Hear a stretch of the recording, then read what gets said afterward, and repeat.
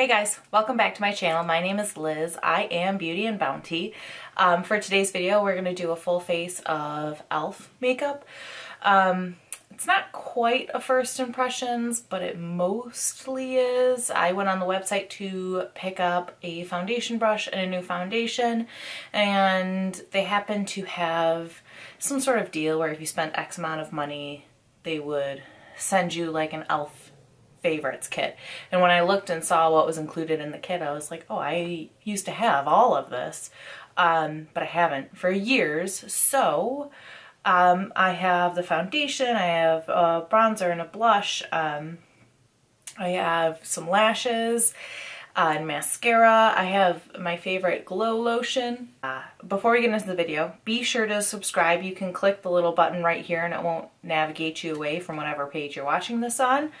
I think that's it. Without any further ado, here we go. I'm gonna try to use as many e.l.f. brushes as I can. I have a few, but I don't have everything. So to start off with, I'm going to prime my face with the e.l.f. Glow Lotion in Rose. They have two colors. They have a pinky toned one and a golden yellow toned one. I have the pink one. I really like this. I've actually had this for quite a while. It kind of reminds me a lot of the Becca Backlight Priming Filter. Not quite as glowy, but it's very nice. And it looks really nice even if you wear it like without makeup. It just gives your skin a nice healthy glow. Foundation I'm going to be using today is the Flawless Finish Foundation. I have it in the color Light Ivory. I'm going to go in and use that for my foundation. We'll see how this color matches. I think I would have, it's pretty yellow. I'm pretty sure I would have picked up the lightest shade or the lightest neutral shade I could. That's usually what I go for, is the lightest neutral shade I can find. And I've never used this foundation. I went onto the site for this foundation brush because the Taylor always uses it. So I wanted to give it a try.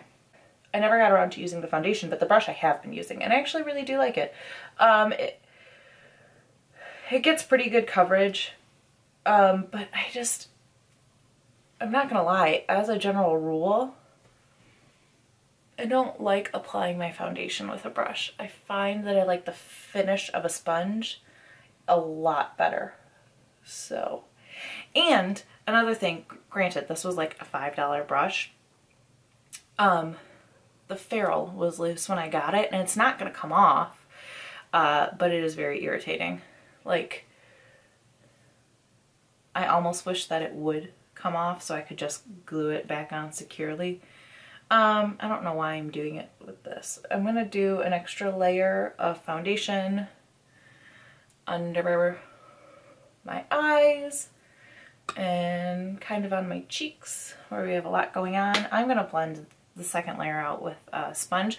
This is it's a Sephora sponge, and I actually really like it. It expands a lot.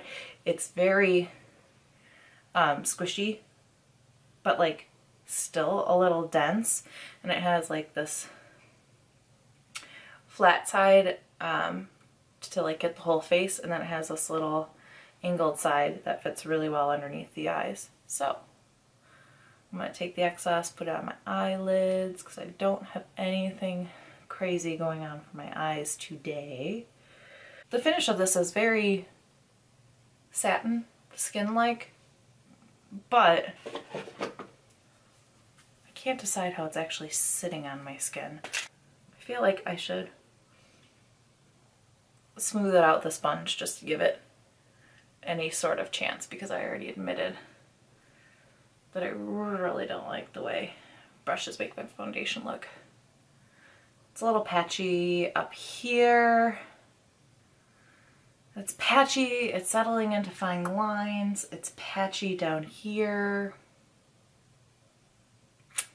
Do I want to try a second layer? I'll try to give it an Well, let's see if I can even it out a little bit with a sponge. Pretty sure this had claims of full coverage because that's what I was on the search for when I bought it. I just really wanted to find a nice full coverage foundation I could get down with. And I'm gonna be honest, this one's probably medium. It's about as much coverage as I'm gonna get. Do I? No, I don't have a powder to set from e.l.f. So instead I'm gonna go with this Bare Mineral Duo. There's a matte and a glow, and I just swirl them all together and press them on. This is kind of my lazy day setting routine. It looks better set with powder. Still a little patchy, still doesn't get full coverage. Under the eyes isn't bad. I don't really want to judge it on how it goes under the eyes because I wouldn't really ever do that unless I was trying to do a full face. The forehead is still looking patchy. Do I try to layer it on and even it out? No. I'd rather it be patchy than like look really weird because I kept putting layer on top of layer on top of layer. The next thing I'm going to do is I'm actually gonna do my brows. I do not have an e.l.f. brow product. I am just going in with Old Faithful, the NYX Tinted Brow Mascara in black. I'm just gonna run this through my brows really quickly. I'm not gonna fill them in or anything today because I don't really have a crazy eye look planned. The reason why this video came about was because I went onto the website to get that powder brush and the foundation because I'm looking for full coverage foundation. They had a deal where you spent $25, you got a free gift, and their free gift was like e.l.f. favorites. So it came with waterproof length and volume mascara. It came with a blush and bronzer duo in St. Lucia. Years ago, this used to be like a dupe for Orgasm and Laguna. I don't see it, so maybe there was a different shade of these duos that was closer to that. And then there's the Baked Highlight in Moonlit Pearls. This was another thing. I also had two. I've already gone in and scraped off the top layer because the top layer is really chalky. The bottom underneath that is actually really beautiful. I'm kind of excited to have this guy back. It also came with a clear gloss. It's just a clear lip lacquer. My face is starting to itch like crazy, and I don't know if it's because there's like little hairs on my face. I don't see them, or if it's an issue with the foundation. It does have a powder scent, but I'm not usually bothered by scents, but it's gonna take a lot of self-control to make it through the rest of this video. Oh, and I picked up some e.l.f. lashes just to get up that $25 mark because I thought it'd be kind of nice to get some of these old favorites back in. Before we go any further, just to get rid of foundation lips, I'm going to line my lips with Rimmel East End Snob. And by line, I mean fill in, because I can't be bothered with putting too much effort into my lip color, if you haven't noticed yet. Okay, I'm gonna go in with my Real Technique stipple brush and go into the bronzing color in the St. Lucia palette, and holy Jesus. Look at, let's see. If I hide, will you see it? Just kicked up so much. Which I kind of don't have a problem with if you're paying $3 for a blush and a bronzer. But let's go in with this. That's actually great face, Liz. Could be one of the good fellas. That's actually a really nice color for me. And I'm hella pale. I'm going to take a Real Techniques blush brush and go in with the blush color. I don't think this compact was the Orgasm Laguna dupe. There's no way. I mean, because the bronzer is very light, cool toned brown, and it's been years since I've had Laguna, but I remember Laguna being very warm and quite a bit darker. And the blush is it's a neutral blush. It's a neutral peach with a little bit of gold, but not much. And I don't remember Orgasm looking like that at all. But I will say,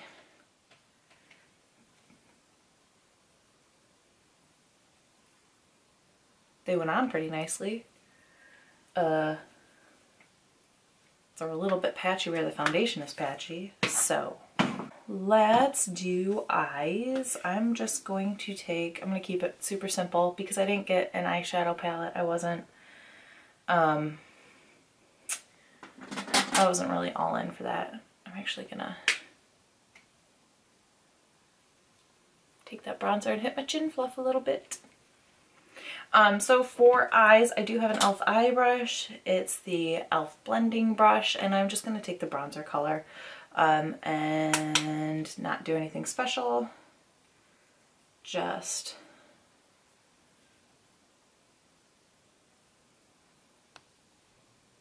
throw it on the outer third up into the crease and blend it out.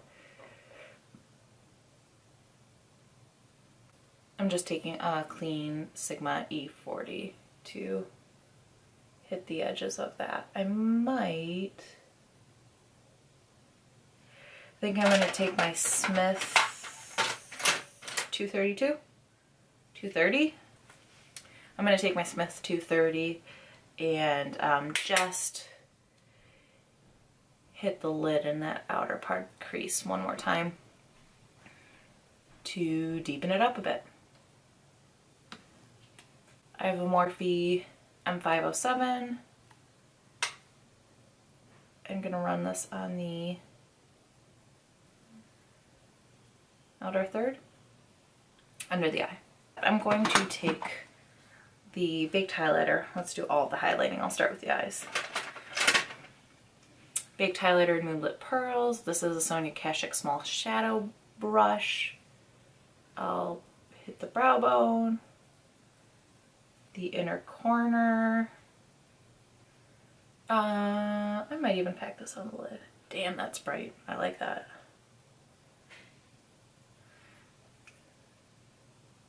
I'll put some on the lid too. Kind of on the inner half just to brighten things up.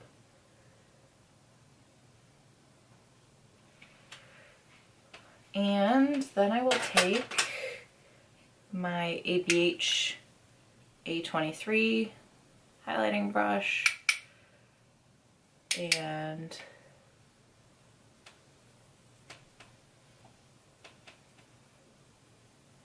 that's really nice. I don't know though if you're not the fairest of them all, if this would really work that well on you. I like it for me though. That's a really nice highlight. I went off camera and did my mascara using the e.l.f. Waterproof Length and Volume. I feel like the coffee talk lady. This mascara is neither lengthening nor volumizing. Discuss. But what I will say is like the teeniest, tiniest little brush. And I liked it for the lower lash line. I will continue using it, especially if it's actually waterproof. Top lashes, not so much. And then I have the false lashes. I'm going to put on false lashes today. I already have this eye on. I will put on my left eye and tell you about the shenanigans that happened with my right. For my right eye, against my better judgment, it was like a false lash kit, so it came with the glue, and I used the glue, and I shouldn't have. Shenanigans ensued. The glue was god-awful. The lashes aren't bad. I actually don't mind the lashes. So They're not 100% my style. I think it's been a while since I ordered them, but I don't think they had anything that was like really right up my alley. These guys are kind of wispy and staggered lengths, which is nice. Like they don't, these were probably $3. This glue is still tacky. It's insane. Don't use glue that comes with it. I'm using House of Lashes glue. So they're not kind of like if you get really cheap lashes where they're all just like one length all the way across and like this thick band. These are not. And this is the Luxe Lash Kit in Flirtatious. So these aren't bad, actually. The more I look at them, honestly, the more they grow on me. Don't use the glue. Okay, final thing I'm going to do, I have that lip liner on and I'm going to go in with the Lip Plumping Gloss in Pink Cosmo. It's nothing special. The story of my gloss life. Can we talk about this highlight? Like, that's beautiful. I approve. The gloss is mint cake. It's a sweet mint. And actually has some pigment too. It is stinging, but not bad. I don't mind stinging. I like plumping glosses. That's kind of like my go-to. I like this. This has pigment. I don't remember what other colors they have, but I would definitely want to check them out. I believe that is it. So